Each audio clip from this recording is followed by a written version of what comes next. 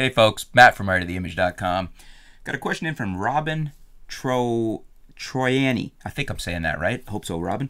Hey Matt, I'm looking for a camera for street photography and taking pictures of family and friends. So the main purpose is photography.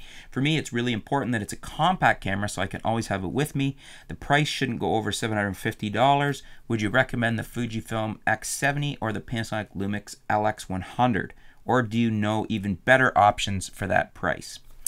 Interesting question. The LX100 is a fantastic camera. It would suit you well for that. It's small, it's compact, and for street photography and taking pictures of family and friends, it would certainly work well. I might want to consider, if I was you, the Panasonic LX10. I say this because I'm considering it. I think it's going to replace, I've owned the LX100, as you probably know in previous videos. I shot with it for almost a year. Lovely little camera. But the LX10, while being a 1-inch sensor, we've had such advances in 1-inch sensor technology that you're getting the benefit of more resolution. You're getting the benefit of a, I think a longer performing, maybe close on par lens. I think it might be a little bit faster on the lens. I'm just trying to remember what the on the wide side, how fast that lens is.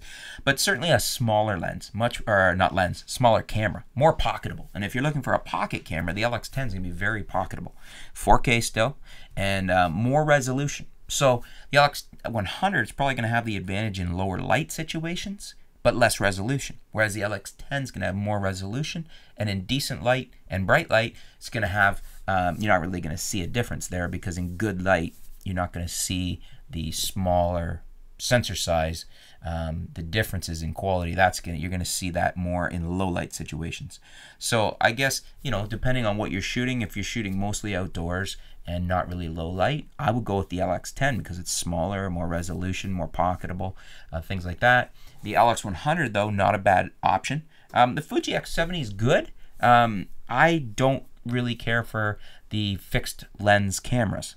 I mean, the X70 has a 28mm equivalent lens, and it's fixed. So very good image quality from both the lens and the sensor. I mean, there's no complaints there.